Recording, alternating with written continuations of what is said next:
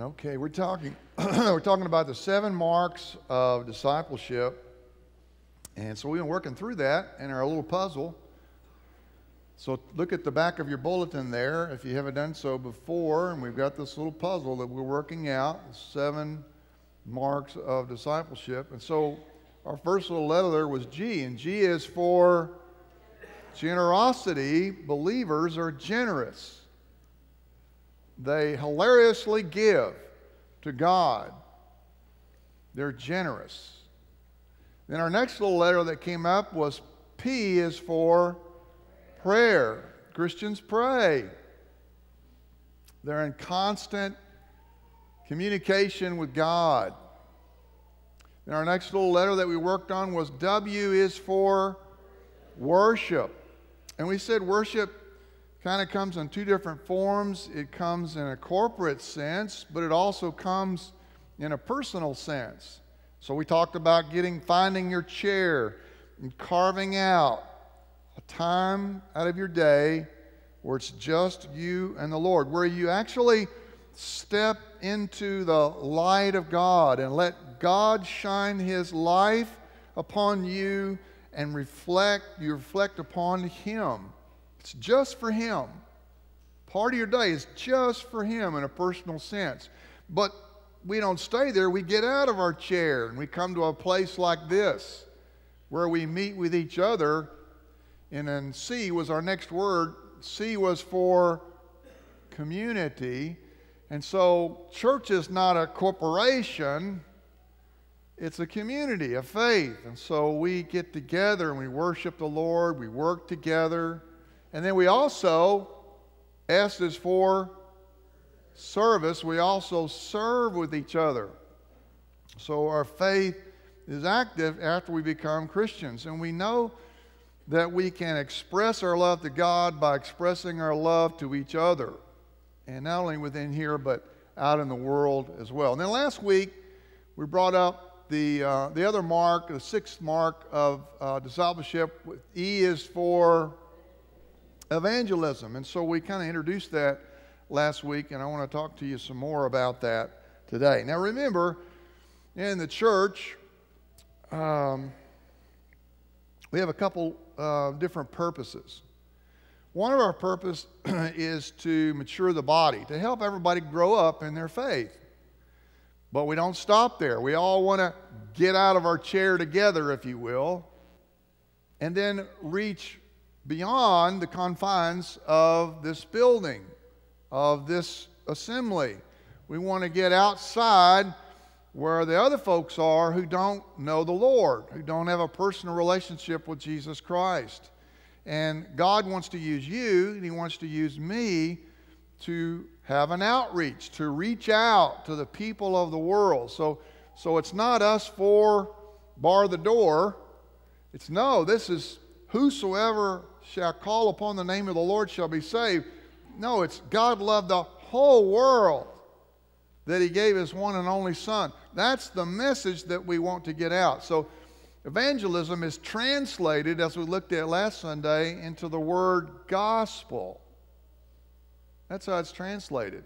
We see that in Matthew chapter 4 and verse 23. And Jesus went about all Galilee, teaching in their synagogues and preaching the gospel of the kingdom.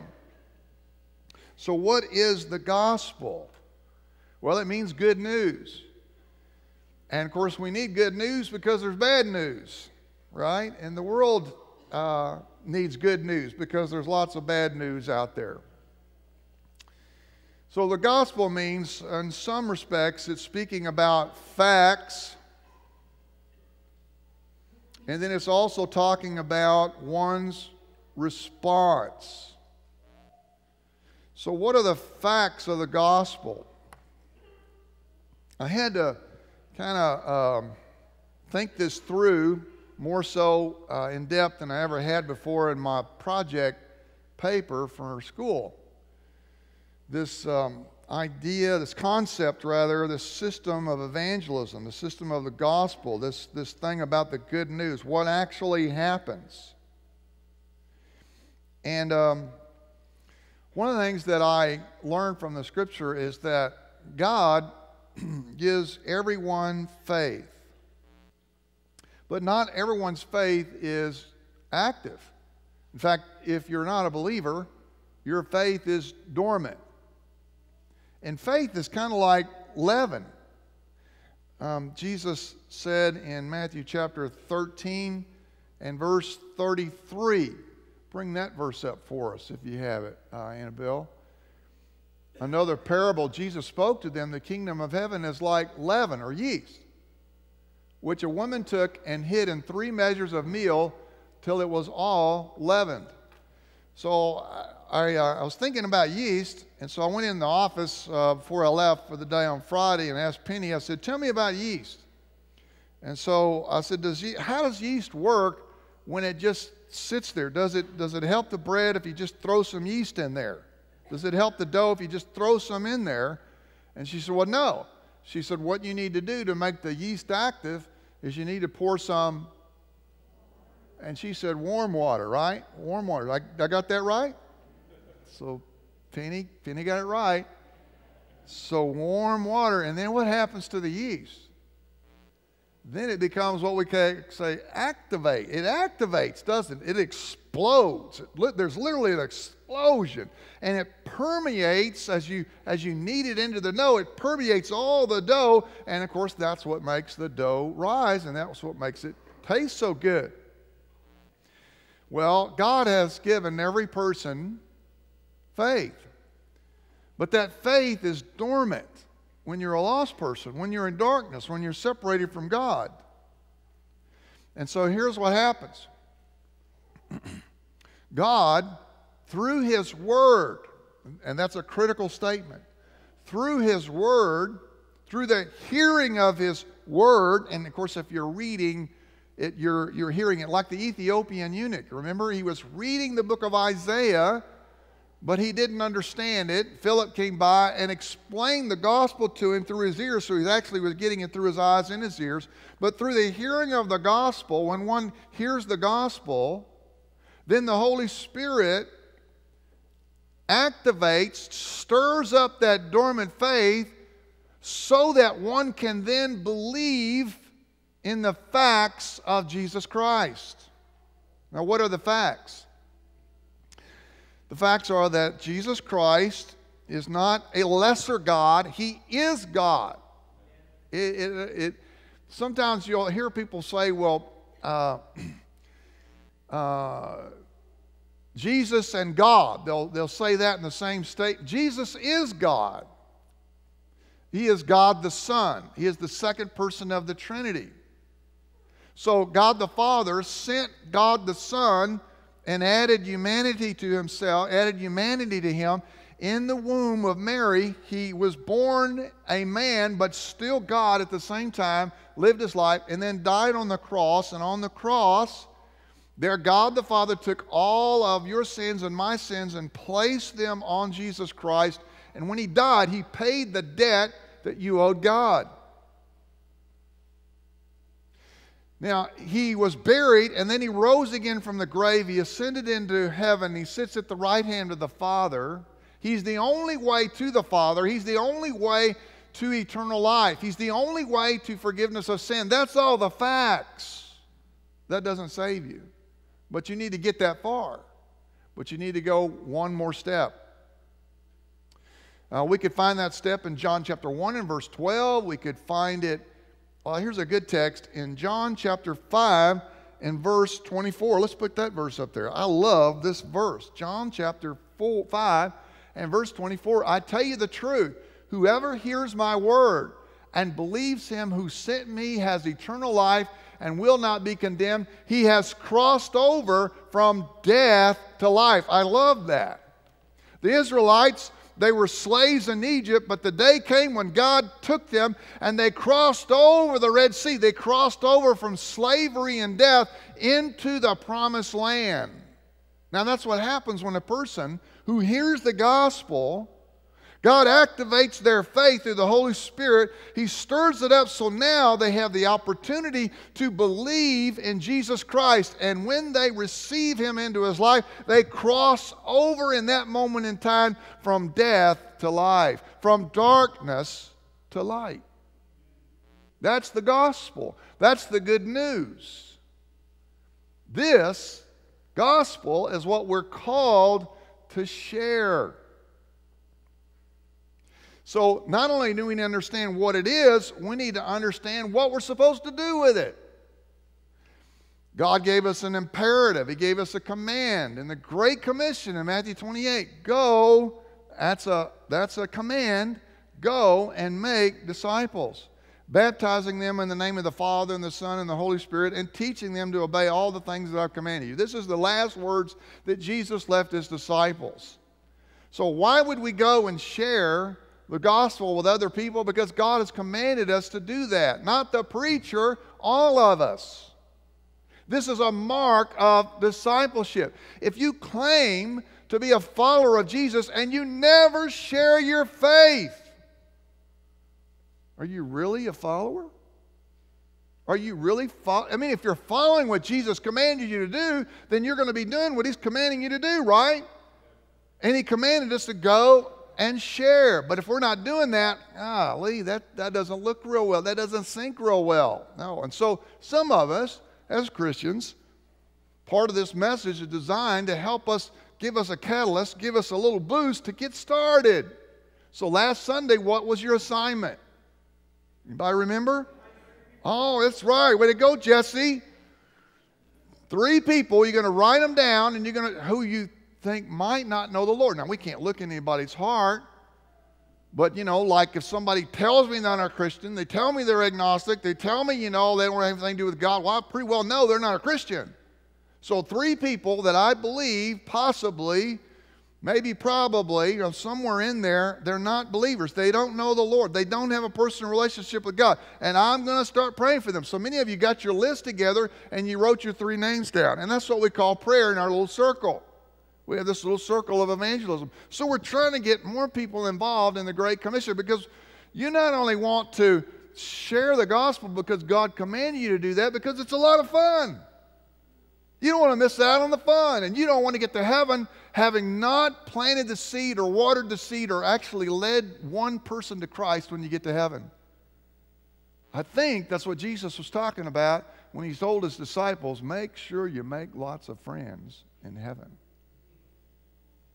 That's what you want to be a part of. And I'm telling you, it's fun. It's exciting. So, we got a bunch of you started last week, and if you weren't here last week, get your list.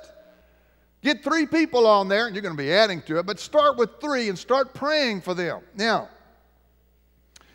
this is not only what it is, but why we want to share it. Now, let's talk about how to share it. Strategy. Okay? We have our mission, we have our values, but what's our strategy? There's lots of ways to share the gospel. One way, of course, is through one-verse evangelism. And I like this way. It helps people. It puts something in their hand. It gives them a visual aid. So you get a legal pad if you have somebody that you're going to share with. By the way, let's do this. Because things have changed in our culture, and really around the world, but mostly in our culture. We still have quite a bit of this going on in other places in the world, but in America it's pretty well stopped. But some of you have never heard of Billy Graham, right? A lot of you have. I didn't show this in the early service because it's all the old people.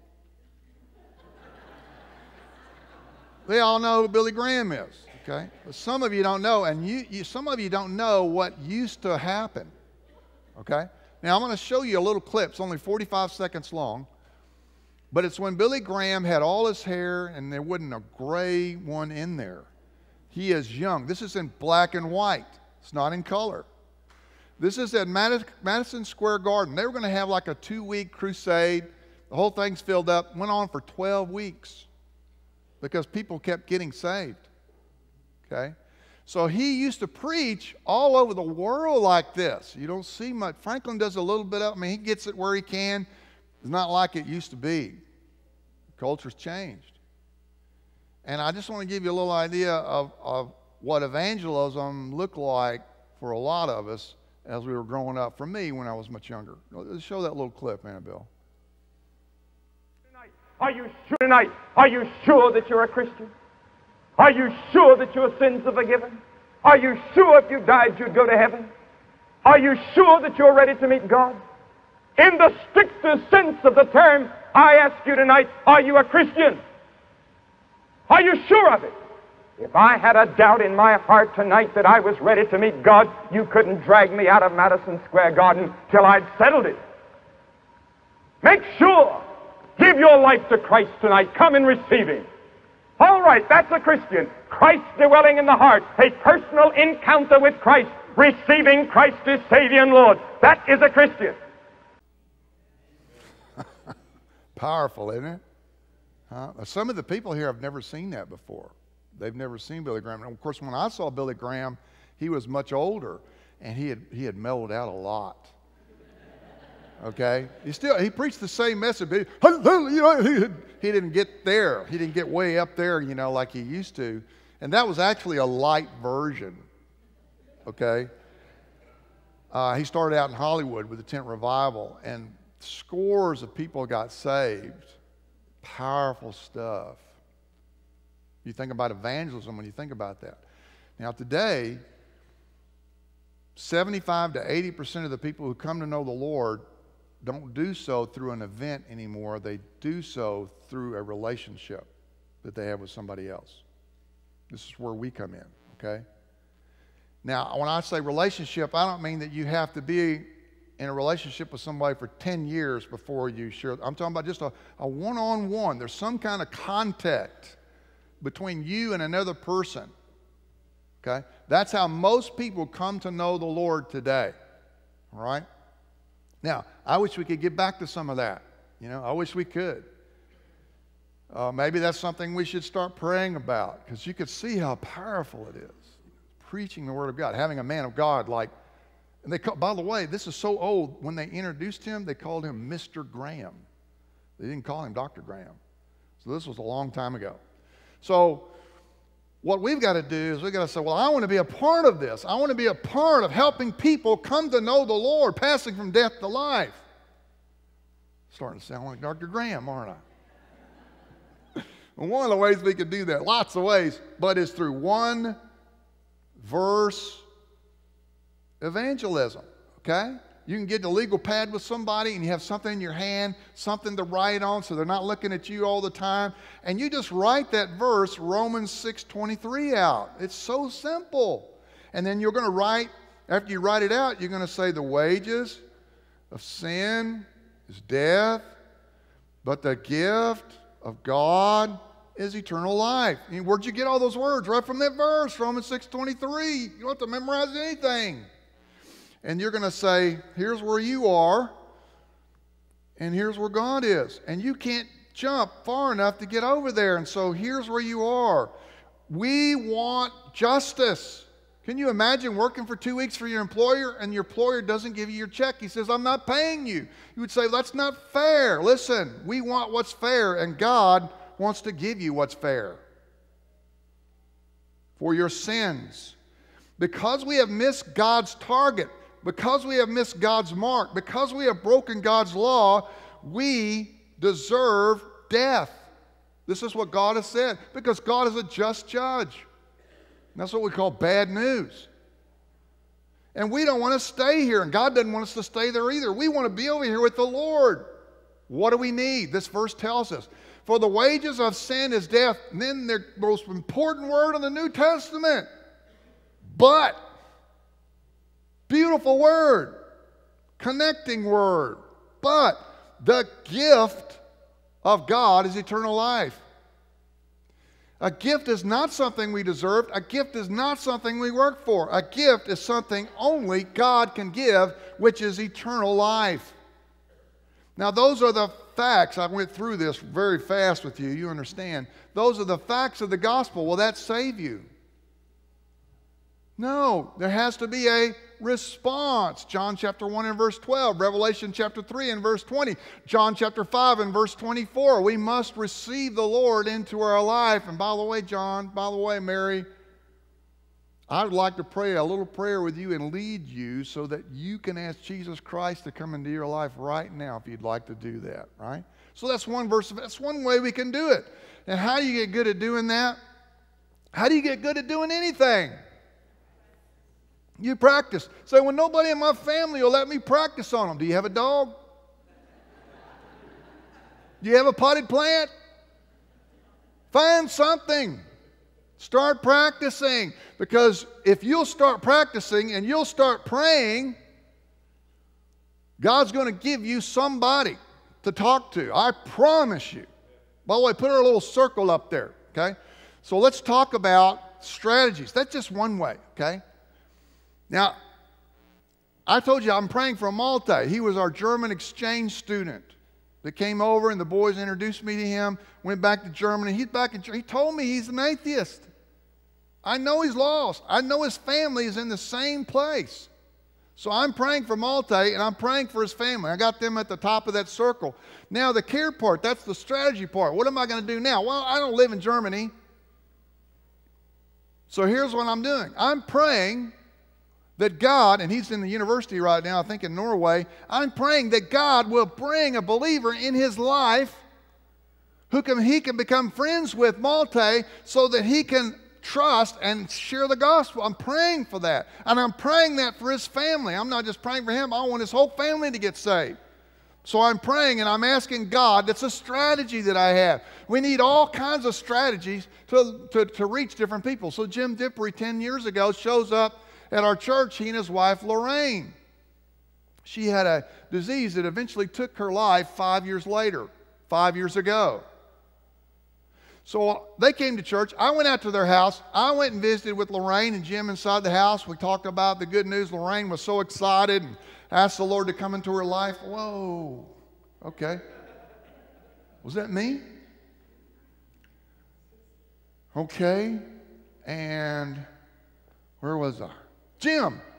So Jim walks me outside the door, and he says, hey, I just want to thank you for coming and seeing us today and saying everything you said to Lorraine, but just let me let you know, I don't need any of that stuff.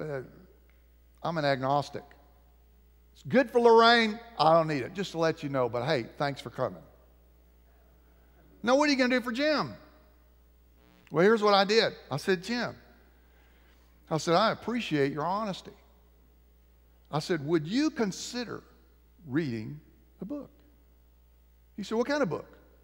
I said, well, I got this book back in my office. It's called A Skeptic's Approach to God. Sounds like you. And I said, this guy, Frank, grew up in church, became an atheist, and he decided to disprove the existence of God. And he said it was only going to take him 2 weeks, and it took him 5 years, and he came to a different conclusion. Maybe you might like to read it. See, I didn't want to give him everything. I wanted some curiosity in there. He said, yeah, I could read that book. Jim got back to me 1 month later and said, Mike, I'm convinced Jesus Christ is God, and I want to ask him to come into my life. He's been here for 10 years. Okay? So what I'm trying to say is that sometimes you'll run into people and, man, you know, maybe their vision is really clouded, really involved, really complex. I mean, being an agnostic and atheist is different than just finding somebody that grew up in a Baptist church and lost. And it takes a little, get a book. Now, I don't use that book for every case. Different cases have different books. And so I'm aware of what's out there. And just like when Frances, my little friend up there in the nursing home who's 89, introduced me to her little friend that's 95, who has another friend who's 80, who doesn't believe that Jesus is God, but that he's only a prophet. What did I do? I said, we got to get her a book. And so I sent her the book, More Than a Carpenter by Josh McDowell. Jesus was either Lord, liar, or lunatic. There are no other choices. Where are you? And I called Frances 2 days ago. I said, have you heard anything? She said, no, but she's got the book. We believe she's reading it, and we're praying that God will use it to save her at 80 years of age. I don't know how much longer she's got. So a book is sometimes. Now, how many of you out here like to go on a cruise? So raise up your hand. I want to see all the cruise people. Leave it up, leave it up, leave it up. We got quite a few cruise people. It's the best mission trip you could possibly go on in your life. I'm not kidding. Who do you think works on a cruise ship? People from all over the world. They're all third world country people because they pay them beans to be there, to work 200 hours a week. So here's your assignment. The next time you go on a cruise, I want you to come up here and see Penny and bring one of your suitcases. And I want you to fill it up with tracts. Okay? Because I mean, those people are everywhere and they have to be nice to you. And when you give them something, they have to take it. And if you're really smart, you'll say, where do they mostly congregate? Back in the kitchen or wherever, and so you can give tons of them out. And you know what will happen if you'll do that? There'll be people who will get saved. Gospel tracts are a great way to share your faith because a lot of people do not have 30 minutes to talk to you. I mean, you got the cashier, right, at HEB. She didn't have 30 minutes. She'd get fired. But she's got like 30 seconds. Hey, have you ever read this? Steps to having peace with God. Taking the good person test. I hardly ever have somebody reject it and tell me no. Read this on your break. Read this when you go home. The waitress at the restaurant. Every time that we come in contact with other people, we ought to be thinking, are they going to heaven or hell? Are they saved or lost? Do they have a person? Are they in darkness or are they in light? Have they crossed over yet? We ought to be thinking that. That's the way. That's a mark of discipleship.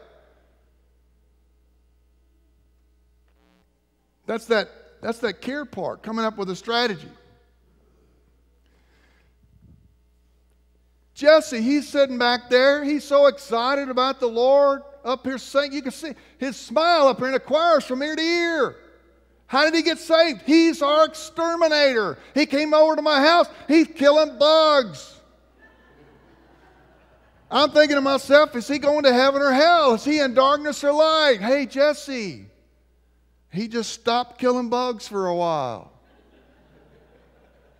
I don't know, 2 months later, he shows up down here at the front. I says, hello, Jesse, what are you doing, man? He said, don't you remember I got saved at your house?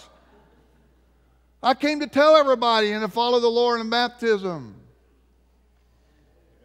This is what you want to be about. Oh, you don't want to skip this part. This is the most important part.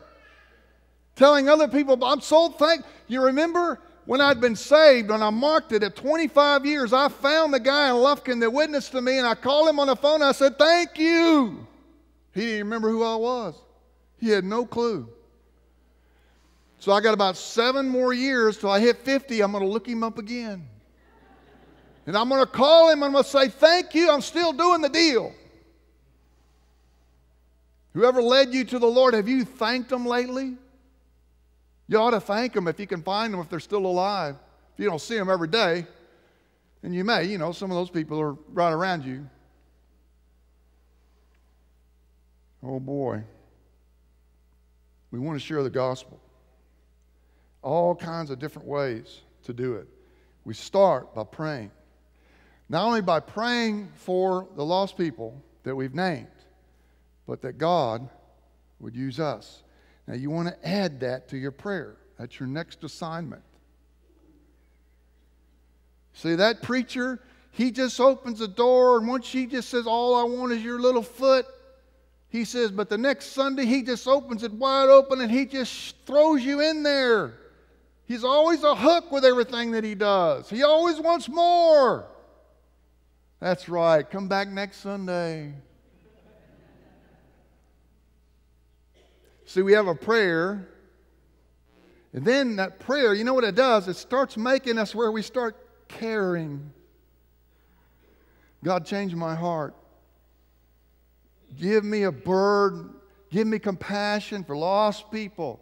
Help me to be concerned and want to be involved. See, it's not just for the lost people we're praying. We're also praying for ourselves. Help me to care. God, give me a strategy. Help me to help this person come to know the Lord Jesus Christ. I want to be a follower of Jesus. I want to share my faith. I may not be very good at it right now, but I can get a potted plant and I can start practicing. Of course, you don't have to know anything to give a tract. Just give it to people. What's in here? I have no idea, but the preacher said you should read it.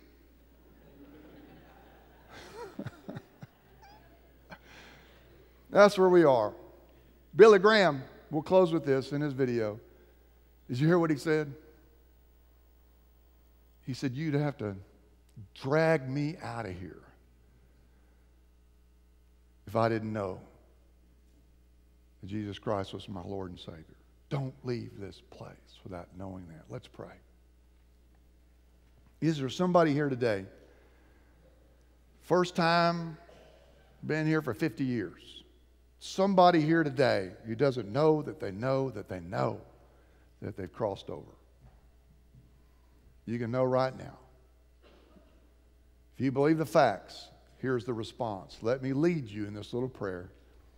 And you can ask the Lord to come in your life right now. Dear Lord Jesus, just say it with me. Dear Lord Jesus, save me. Be my Lord. Forgive me. Come into my life and take over.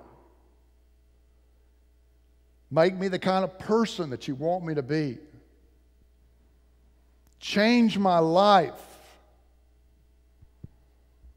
I believe that you died on the cross for me to pay for my sins. I believe that you rose again from the grave and that you're alive. Lord, take me to heaven when I die. Thank you for coming into my life just now. Thank you, Lord, for saving me today. In Jesus' name, amen. If you prayed that prayer this morning, welcome to the family of God. God keeps all His promises, and He'll keep that one to you. Now, I want us to bow our heads again as we go into our invitation. And I want you to reflect on prayer, care, and share. As you're praying for the lost people that you've listed or that you're going to list, I want you to pray about yourself, asking God to make you a Great Commission Christian, one who is willing to share the gospel. Ask the Lord to help you. Ask the Lord for strategies. Ask the Lord to give you a burden and compassion for lost people so that their faith that's dormant now can be activated with the warm water of the Word.